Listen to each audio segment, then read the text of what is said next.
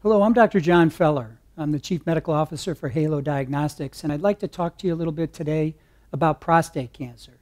So you might say, well, why prostate cancer? Well, it turns out prostate cancer, after skin cancer, is the second most common diagnosed cancer worldwide. And in addition, it's the second most common cause of cancer death in men after lung cancer.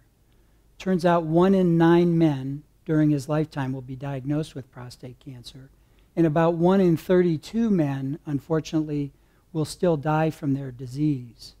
In 2019, we have emergence of a great combination of a screening blood test called the serum PSA, a new type of MRI called multiparametric MRI of the prostate, MR-targeted biopsy of the prostate gland, and then in the research area, image-guided focal therapy of the prostate gland, including MRI-guided laser focal therapy, that are all very exciting topics that I'd like to discuss with you today.